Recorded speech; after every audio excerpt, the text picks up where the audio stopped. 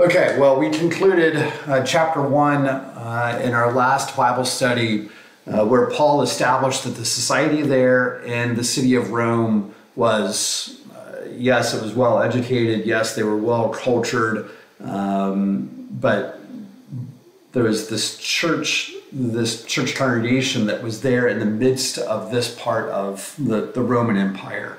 And within that society, they had access to essentially every kind of evil. The end of chapter 1 concludes with some of their vices, some of the society's vices, some of the things that the church members were trying to come out of.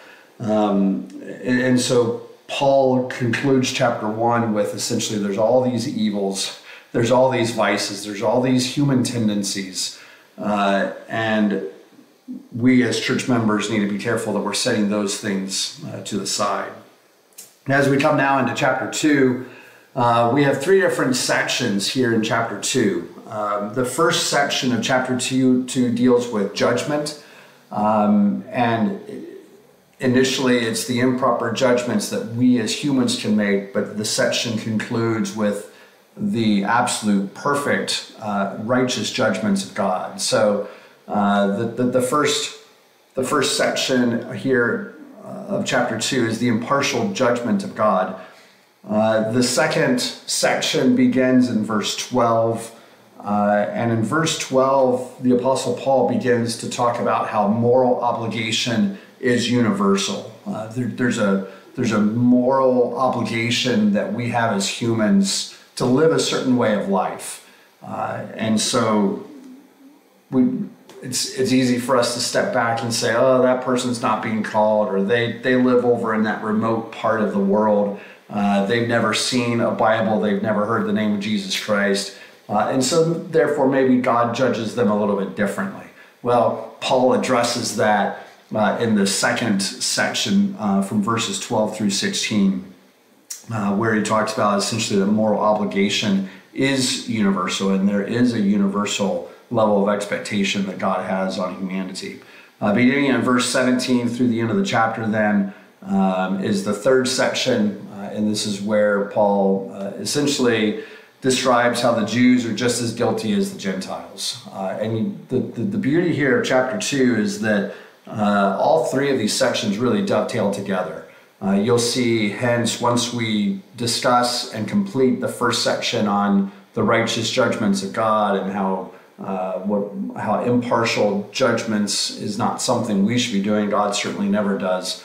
But you'll see that concept of judgments even come back through into section 2 about the moral standards that all the world should practice and be exposed to, as well as when we begin to touch a little bit on the third section, we'll see some of those judgment concepts come back around as well. So I want to begin with, actually not in the book of Romans. Let's begin this study here in the book of Matthew, chapter 7. Because I want to help prove that the Apostle Paul is not just coming up with these concepts on his own. We probably a no-brainer to notate that. But I want to go back to Jesus Christ as the standard, Jesus Christ as that foundation. And let's notice here, Matthew chapter 7 and verse 1, he says, "Judge not, that you be not judged, for what judgment you judge, you will be judged. And with the measure you use, it will be measured back to you." Jesus Christ, one of his main themes is this concept of judgment, not just immediate that day judgment within that sin, judgment within that action, judgment as a consequence. We know that there's also a later end-of-life judgment as well. There's a great white throne judgment period that the Bible prophesies about.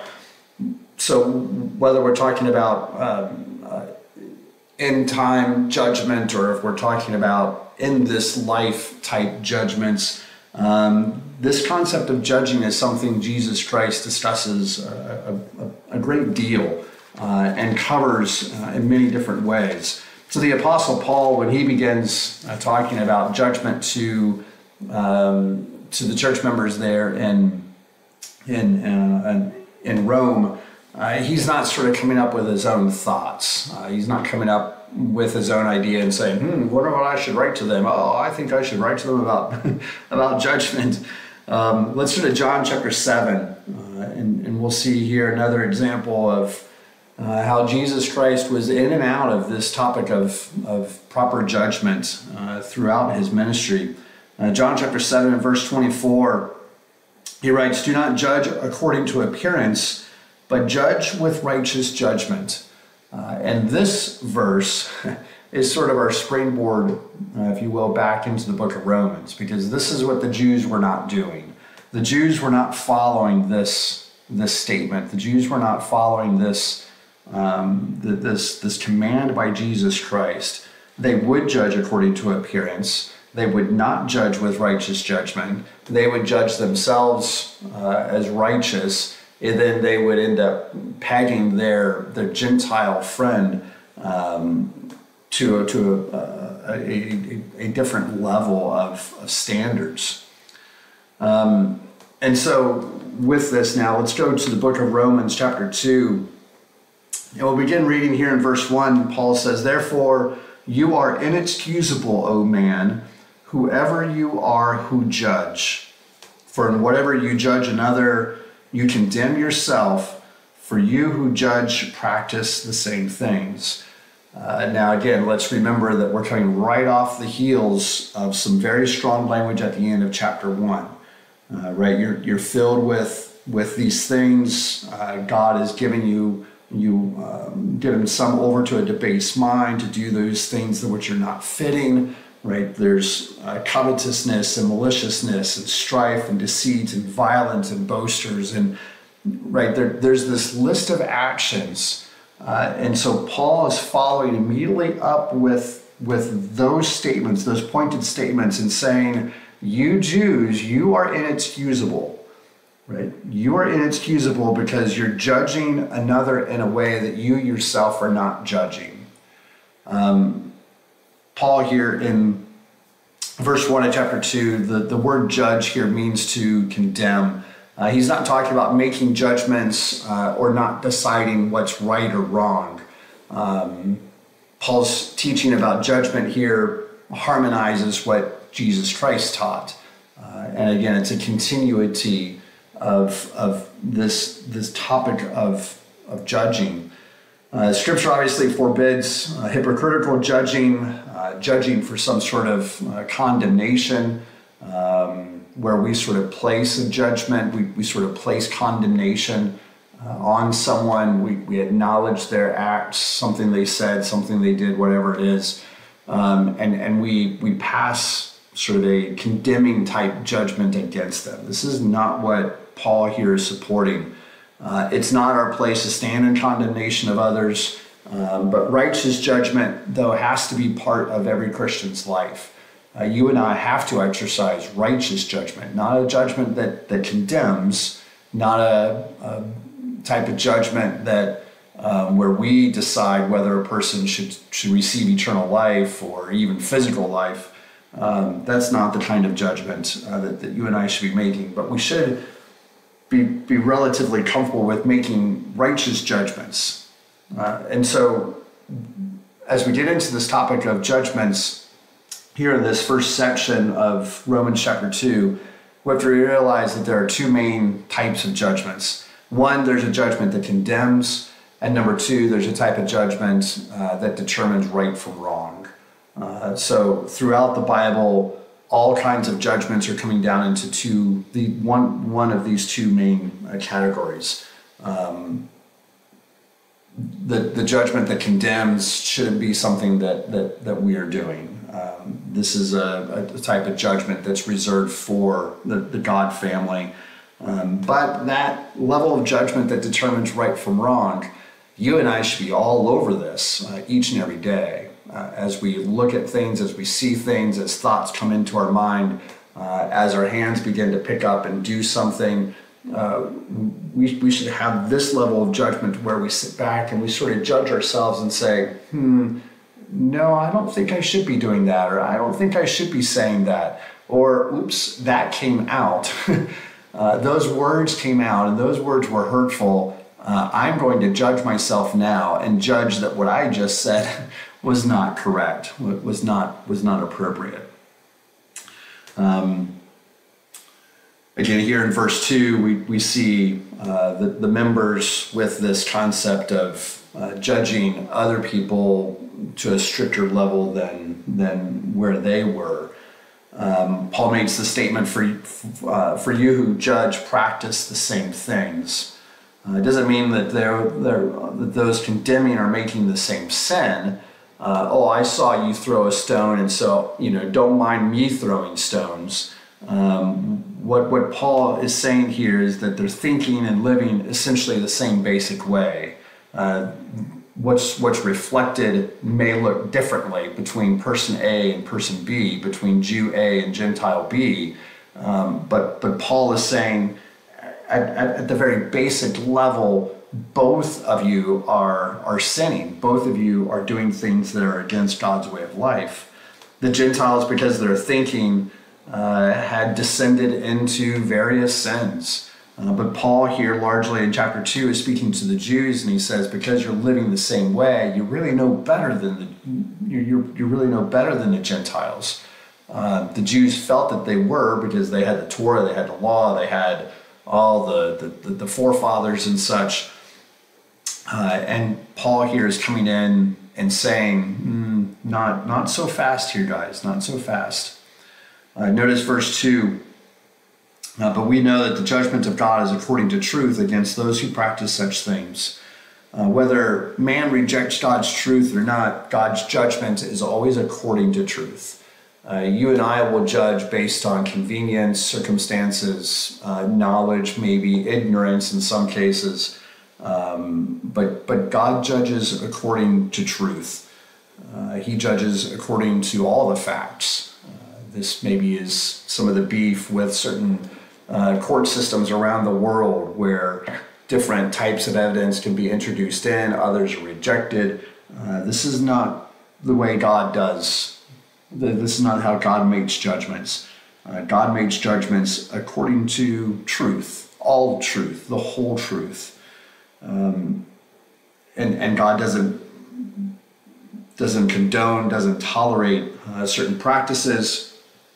And so the judgment of God is according to truth against those who practice such things.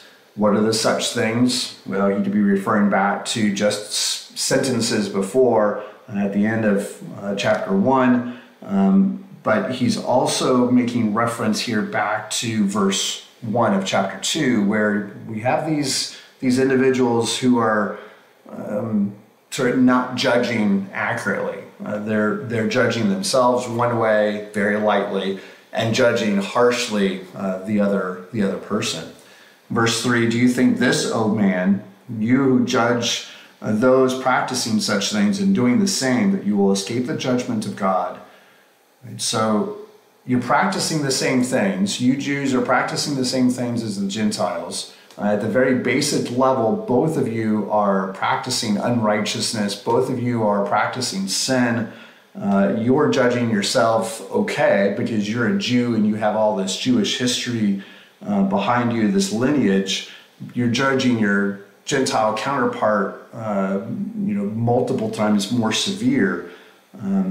Paul comes in then in verse 3 and says, you're practicing the same things. Right? Maybe you're not throwing stones like the Gentiles throwing stones, but you're doing other things as well that are hurtful to others. And so do you think that you can practice these things and do the same as them, that you'll somehow escape the judgment of God? That you will somehow, God will deem you as being more righteous than your Gentile counterpart? Paul here is appealing to the sinner's own thoughts. Is this how you think about this, you Jews? Is the way sort of Paul is writing this? Is this the way you consider this? You who are Jews, you're thinking this way, Paul says. You're thinking this way. Paul is telling them, he says, essentially, you think that you can bribe divine justice by speaking against the sin, by loudly speaking against sin. And you're slashing those who are guilty as if you're identifying if their guilt will somehow atone your sins. And this is what Paul is getting at here. And it's very important for us to consider that we sometimes don't get in the same boat. Do we oftentimes look at the other person and sort of loudly profess their sins and how what they're doing is against God's laws, and yet somewhere in the back of our mind think that by us calling them out that somehow we're able to make amends for our sins? The Jews here, in these first few verses, the Jews were resting on their physical descent from Abraham. They had the rituals, they had the ceremonies, they had the temples, they had all these things. And these physical attributes, this physical lineage, felt that this sort of made them right with God, and to a certain degree gave them a pass because they had this history and because they had this lineage, that God was a little bit more lenient with them and sort of set them up in this position to where they could point out everybody else's challenges and sins, and yet God would look favorably on them just because they were of Jewish descent and just because they grew up with the Torah and they grew up with these rituals and such. Verse 4, do you despise the riches of his goodness, forbearance, and long-suffering, not knowing that the goodness of God leads you to repentance? The Jews here felt that there was some sort of apparent indifference that God was giving to sin because he was patient. The goal of God's patience, as we see here in verse 4, is to always lead a person toward change. God is not patient just because it seems like a nice quality to have. Right? God is patient because he wants that patience to ultimately lead to repentance. He wants that person to change. Let's not make the mistake to think that God's patience, or forbearance as it's sometimes translated in our English Bibles, let's not make the mistake to think that God's patience is an endorsement of the wrong way that we are living. And sometimes we can get into this mode of thinking. We take for granted God's patience, and we think, okay, well, God hasn't corrected this, God hasn't changed the situation, nobody has said anything, therefore maybe he's indifferent, or maybe his patience is great, which it is, but we can easily get lulled into the mindset where we start to not want to change from that, and we sort of have this indifference of that sin. Let's not confuse God's patience with an endorsement of living a wrong way of life. Instead of being grateful for God's patience with us, in those moments, we tend to be astounded by his patience for others, don't we? Sometimes we can take the patience that he exhibits to us, and we can kick back on our laurels and we can acknowledge that patience, but then wonder why he's giving such great patience to this person over here. Right? Why are they getting such a long leash, so to speak? Why is he so patient with them? Verse 4, God shows us goodness and forbearance and long-suffering because he wants to bring us to repentance, and he wants us to acknowledge that change is necessary in our life. Verse 5, but in accordance with your hardness and your impenitent heart, you are treasuring up for yourself wrath in the day of wrath and revelation of the righteous judgment of God. So again, this is still within the context of judging.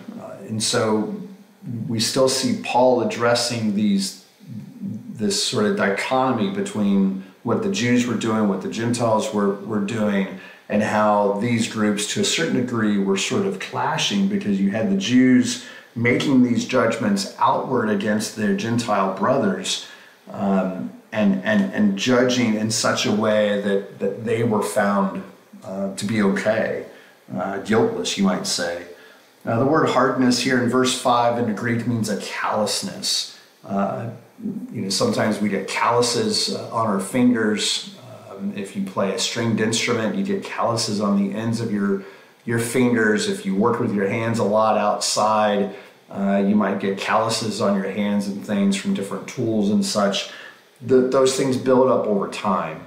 And so the word that Paul uses here in verse 5 is that over time you've become calloused. Right? It's not that you've done this one day and all of a sudden you have this hardness. No, those callus take time to develop, don't they?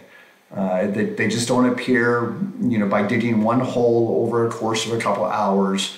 This is something that has been developed. And so Paul here is calling this out, that you've been this way for a while, right? You've had this sort of callous approach toward your Gentile brother for a while. Here in verse 5, he uses the word impenitent. Not sure the last time you used impenitent in your daily language, but the word impenitent here in the Greek literally just means unrepentant. Unrepentant.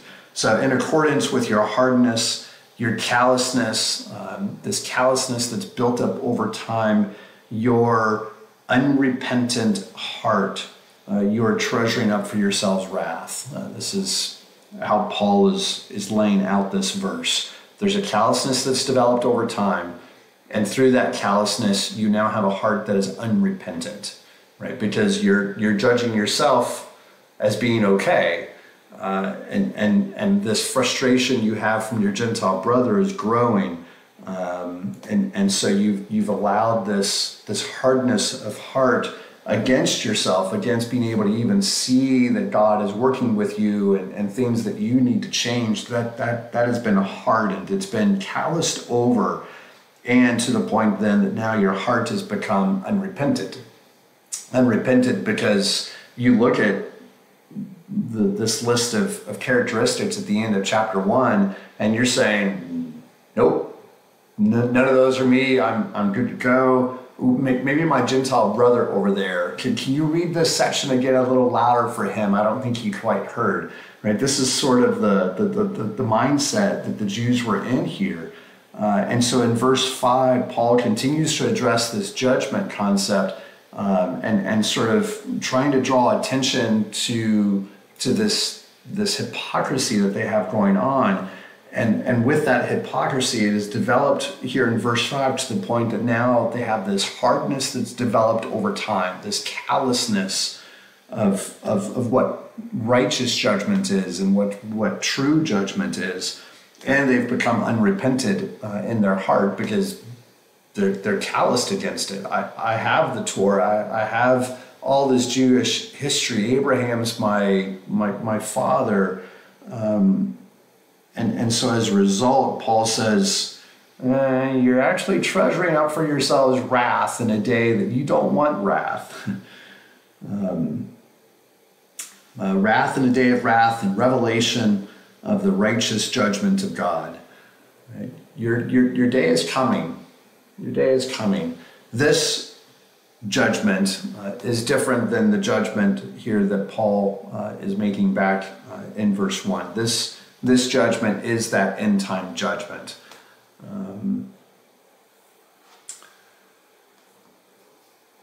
When humans determine to reject their Creator, God allows them to do so.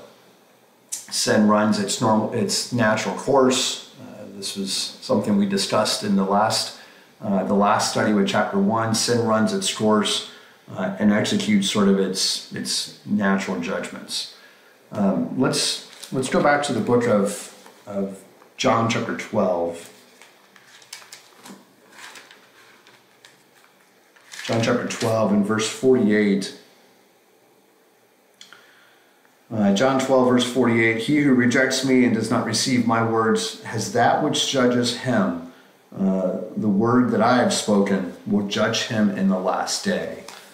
So this is what Paul is getting at here in verse 5, that there is coming this day of judgment where you might be calloused, and you might have this unrepentant heart. You may think that you're doing okay, and you're just surrounded by all these people that need to take a long, strong look at God's word. But Paul is saying, careful with that. You need to be exercising equal judgment back on yourself to ensure that you're in line with God's way of life.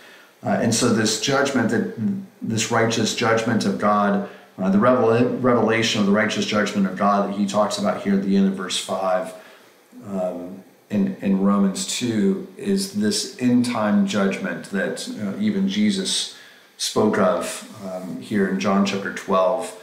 Revelation 20 is another citation that you can write down and read later, verses 11 through 15. Revelation 20, verses 11 through 15. Those verses talk about how the books were opened, the small and great were judged. Do you remember this? From what was written within. These books are open, and judgment then is made out of those books. And so this is what Paul is getting to here in verse 5. Verse 6, who will render to each one according to his deeds. He'll render to each one according to his deeds. Paul is quoting a principle from the Old Testament. You might have some margin notes with various scriptures and things. There's a lot of places that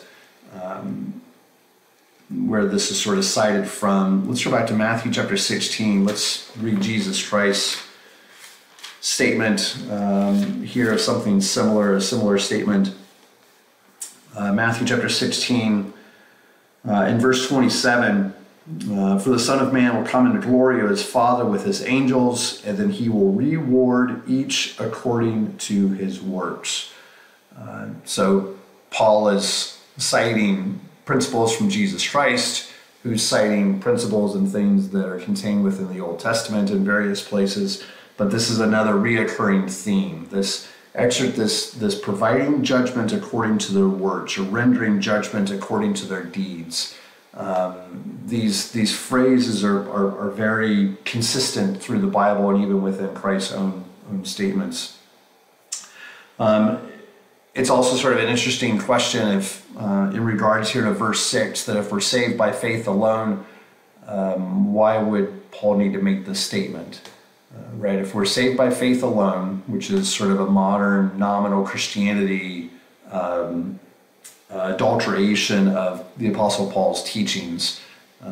But if this was what Paul truly taught, if he truly taught some sort of faith, sort of a faith alone, saved by faith alone type concept, then why quote this Old Testament principle? Why quote here in verse 6 that God will render to each one according to his deeds? If you're saved, you're saved, right? If you have faith, you have faith. It's sort of the beginning and end of it. And yet he says, hold on. If you're living, good. If you're not living according to God's way of life, then God's being patient with you so that you have time to come around and realize that and then be able to repent. That's back up to verse 4. And so the statement here in verse 6 is a very powerful statement, sort of one nail in the idea of being saved by faith alone. Salvation, we know, is God's free gift. It's not any sort of reward for our works. And so some say our works are meaningless, but what Paul says is that your works, your deeds, they are important. It's not deeds alone, it's not faith alone. These two things paired together, and what Paul is trying to describe in the verses before that show this level of faith in God, show a need to change, show a need to acknowledge his patience, the truth of who God is and what he's teaching, how that whole process leads to repentance. And verse 6, then, you have the deeds that are on top of it. So you have the faith, you have the deeds. This makes the whole Christian. As we'll see as we continue on through the sections within the rest of the chapter here, we see this two-pronged approach. It's not just the hearing, it's not just the believing, but there's this all-important doing component as well. And Paul inserts that even here within his discussion specifically about judgments. The expositor's commentary makes an interesting phrase. It says, profession doesn't take the place of production. Profession doesn't take the place of production. And so this is what Paul is getting at here in verse 6. Yes, to profess Christ is important. Yes, to believe. Yes, to acknowledge the patience of God. Yes, to even come to the point of repentance. Those are good things. Those are right things. But we also have to be a doer of the word. We actually have to put those things into practice, to practice righteousness. We can practice lots of things. We can practice things that are in the middle part of Romans chapter 1. We can practice things that are at the end of chapter 1 here in Romans. We can practice improper judgments as we see some of the Jews doing that here at the beginning of chapter 2.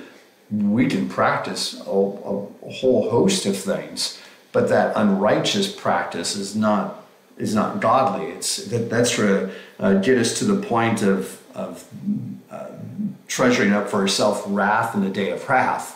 The doing here is important. When it comes to the true Christian life, professing it doesn't take the place of living it. If we want to use that expositor's commentary and sort of change the words around, when it comes to the Christian life, professing it doesn't take the place of living it. Some of those Old Testament references here for verse 6, let me just give you 4 of them here. You can read them later. Job 34 verse 11 is one place where it talks about rendering to each according to his deeds. Job 34 verse 11. Psalm 62 verse 12 is another one. Psalm 62 verse 12. And then 2 more, Proverbs 24:12. Proverbs 24:12. And Jeremiah 17:10. Jeremiah 17:10 on top of the Matthew 16 that we read earlier. That maybe will give you a start if you want to go back and see this concept, this phrase mentioned specifically in the Old Testament. Verse 7, eternal life to those who by patience and continuance and doing good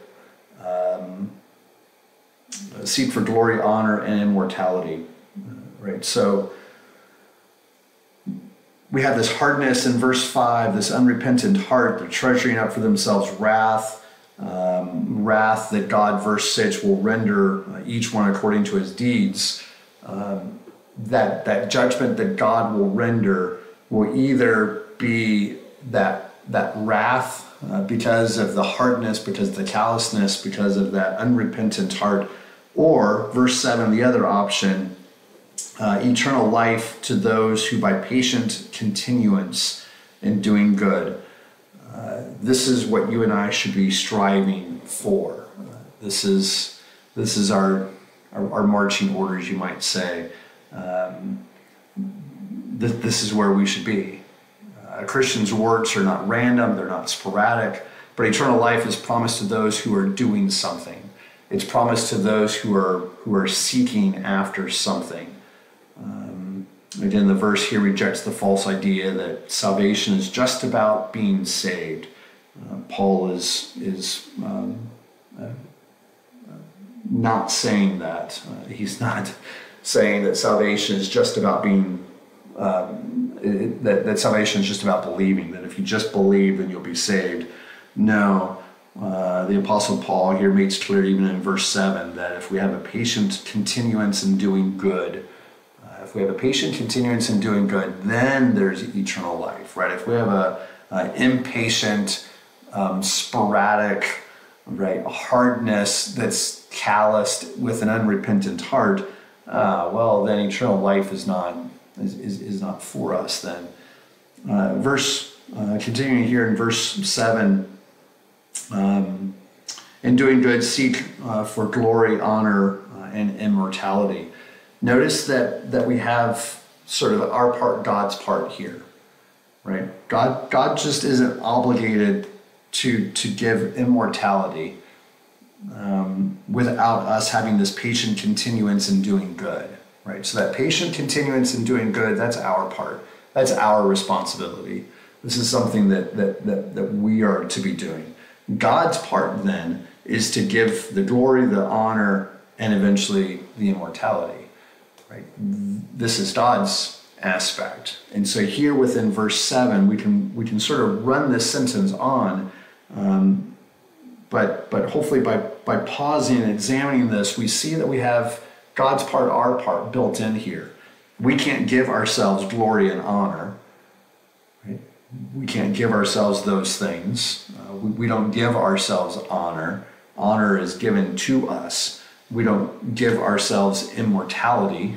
Right? We're flesh and bone. We can't even create something out of nothing, much less give ourselves eternal life and immortality.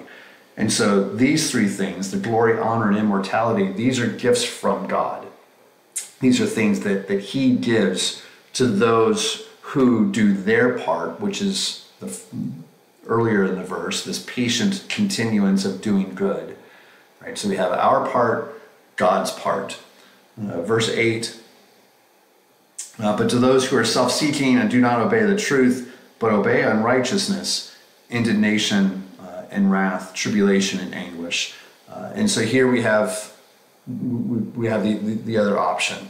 So God will render to each one according to his deeds. Right? That's sort of the overall statement. And then hanging off of that, we sort of have two different branches, if you will. You have some who will receive eternal life, and with eternal life, it's because they had a patient continuance in doing good. God then will respond to that with glory, honor, immortality. But then in verse 8, we see that other leg. We see that other leg of options. We can do it God's way. We can do it our way. Right? We can have a patient continuance in doing good, or we can be self-seeking, not obeying the truth, but rather obeying unrighteousness. Now, the self-seeking here ties very much in with the society that we live in. They obey unrighteousness. They don't obey the truth. They come up with their own truth. They half-bake the truth. And so as a result, then there's indignation, wrath, tribulation, anguish on every soul of man who does evil. Let's notice 2 Timothy sort of puts this into some different words, but it's the same concept. 2 Timothy chapter 3. But know this, that in the last days perilous times will come. This is verse 1, 2 Timothy 3, verse 1. Know this, that in the last days perilous times will come, for men will be lovers of themselves, lovers of money, boasters, proud, blasphemers, disobedient to parents, unthankful, unholy, unloving, and the list continues. This is the world we live in. And so back here in Romans chapter 2, we see the Apostle Paul acknowledging this. This is one way that you could choose to live. And for those, again, his audience here is sort of a mixed Jewish Gentile audience. He's saying, you got to be careful. Some of you are going down this road where you're judging yourselves to be appropriate, and yet you're on this track that's going to lead you not where you think that you want to be going. Instead, you are obeying unrighteousness. You're not obeying the truth, verse 8. Truth here, as we sort of come into the last few verses of this segment on judging here in Romans chapter 2, truth is more than just something to believe. And this is the point that Paul is trying to get across. You Jews, you have the truth. You understand the truth to a degree. You have access to the Torah. You grew up with these rituals, with these customs. You grew up a certain way of life. You can trace your lineage back to these really important people back in the Bible. But truth is more than just something to believe. Truth, Paul is trying to explain here, is something that has to be obeyed. Truth has to be obeyed. We can't just believe in the truth. I can believe that the Sabbath is truth, but if I don't observe the Sabbath, if I don't keep the Sabbath, if I don't come before God during that holy convocation, then what good is that truth? Belief only is just belief. So Paul here is pleading with the church to say, be careful in your judgments. Right? Your judgments are not right. You're all over the board. You're holding yourself sort of righteous, but yet you're not. You're thankful for the patience for you, but yet you're not extending that to others. And so there's going to come a day, Paul is saying, when those actions will be rendered against. That judgment by God will be rendered against you. And you think that you might be going down this one path of this patient continuance, but you got to be careful that you're actually going down this other path of self-seeking. You're not obeying the truth. You're obeying unrighteousness instead, because you've had this truth as just something that you kind of put in your backpack. I'll take God's truth. I'll take this precious calling that God has given, and I'll kind of sort of put it in my pocket, and I'll hold on to it. Paul's saying, no, that's not going to cut it. That's not going to cut it. Let's go to 2 Thessalonians. 2 Thessalonians chapter 1.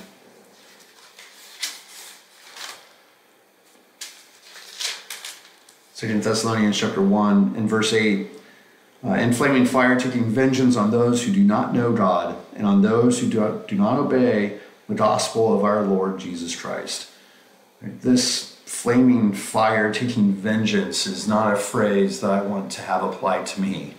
And so if I take God's truth and I sort of tuck it in my backpack, or I put it in my pocket in a napkin, now all of a sudden, how do I obey that gospel?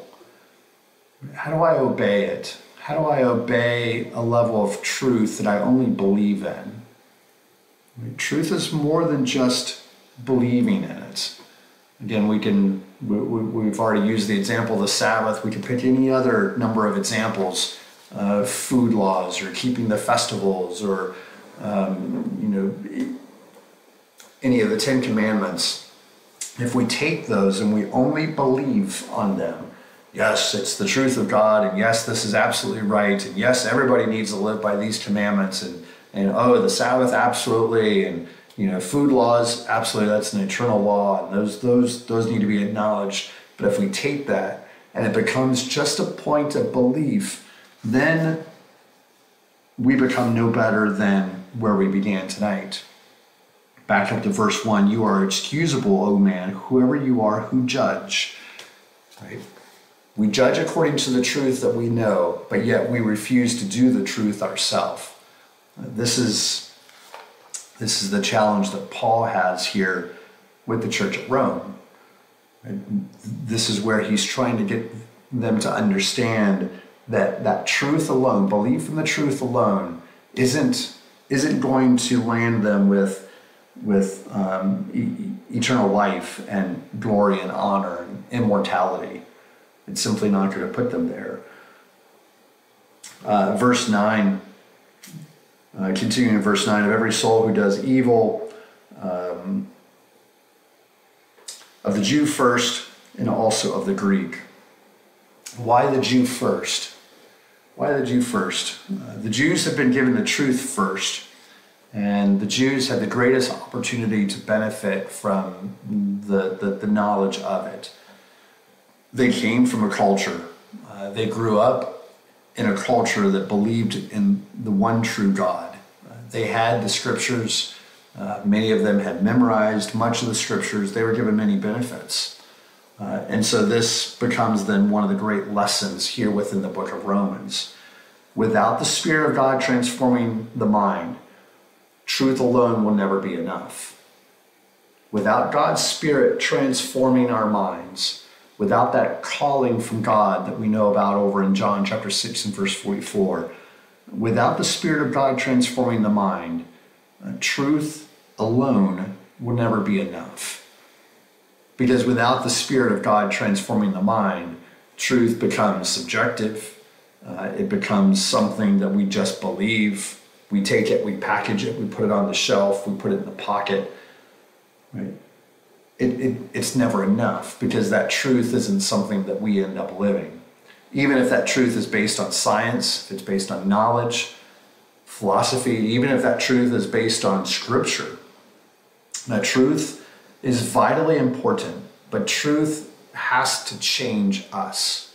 If that truth doesn't change us, then it hasn't accomplished what it's there for. Truth is vitally important, but again, truth has to change the human heart. And what Paul is pleading with the church here in this first section of Romans chapter 2 is that we have the truth, but is it changing us? Or are we using simply the truth as this means to say, oh, look, that person over there is not doing what they should, and oh, let's see, how else can I evaluate this? Oh, look, that truth over there and that person over there. This is what the Jews were doing. They were unexcusable, oh man, verse 1, because they had this hypocritical style of judging, and they weren't taking that truth and turning around back on them saying, how do I need to change? And what do I need to do differently? Verse 10, but glory, honor, and peace to everyone who works what is good, to the Jew first and also to the Greek. So here again we have a fundamental teaching of the Old Testament. The Jews again claim that God saw them as sort of the favored nation because of the covenant relationship that they had with God in the early days. They again saw themselves as sort of being the special child, the favored child, the favorite nation. Paul here begins to conclude this section by saying, if you don't live it, then don't expect it. Right? If you don't live it, don't expect it. Glory, honor, and peace to everyone who works, notice, what is good.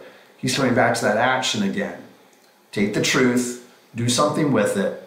Let the goodness of God, let his patience be a part of your life to the point then that you recognize that you need to change. Right? Because God has extended it, hasn't he? He's extended that calling beyond that Jewish nation. And now he's with the Gentiles. Right? Now he has extended that special calling to the Gentiles. Acts chapter 10, verses 34 through 35 is a reference that you can read later. Acts 10, 34 through 35. Here it talks about how God is not partial, that he loves all people. And so it's interesting that in verse 9 and 10, two different times, Paul talks about the fact that the truth was given to the Jew first, but now also to the Greek, to the Gentile world. The Jews were mistaken in the idea that God favored them and looked down upon everybody else. If we as Christians think this way, hopefully we don't, then we would be wrong. If we get the idea that God favors us, this church, maybe even us individually, looks down at everyone else, then we need to be mindful of that wrong attitude.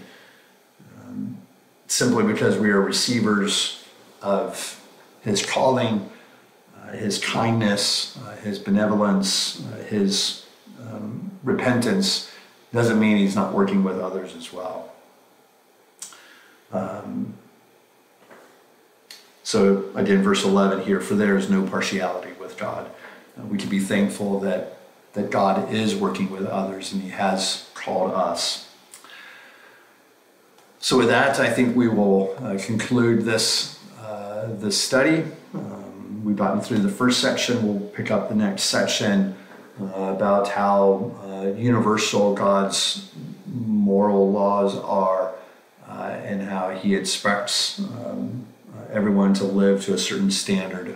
We can cover this as part of our topic and discussion for the next time. So thank you for joining us. Thank you for your time tonight.